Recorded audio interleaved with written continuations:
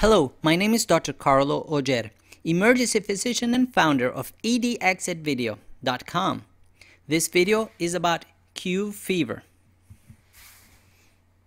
If you were diagnosed with Q fever and have any of the following symptoms, please stop the video and come back to the emergency department for evaluation.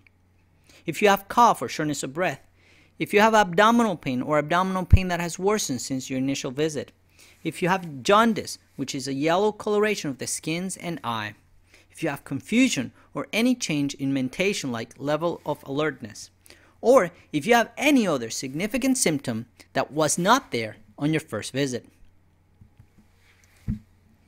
Q fever is caused by an infection by the bacteria Coxiella burnetii. This bacteria is commonly found in cattle, sheep, and goats. It is concentrated in the placenta of infected animal, but it can be found in milk, urine, and feces.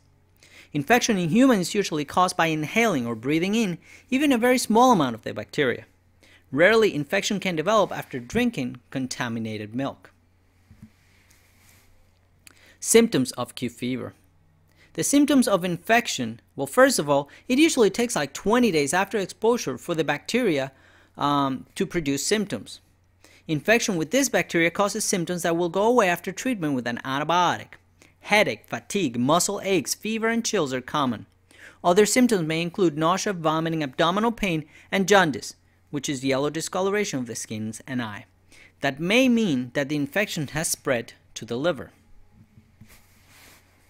Diagnosis. The diagnosis is made by X-rays, blood tests, and blood cultures. Treatment. Usually treatment is 5 to 7 days of antibiotics. Follow-up. An echocardiogram should be done in follow-up to make sure there's no injury to the heart as a result of the infection. Follow-up serology should be performed for at least twice over a 6-month period to make sure the infection is completely gone.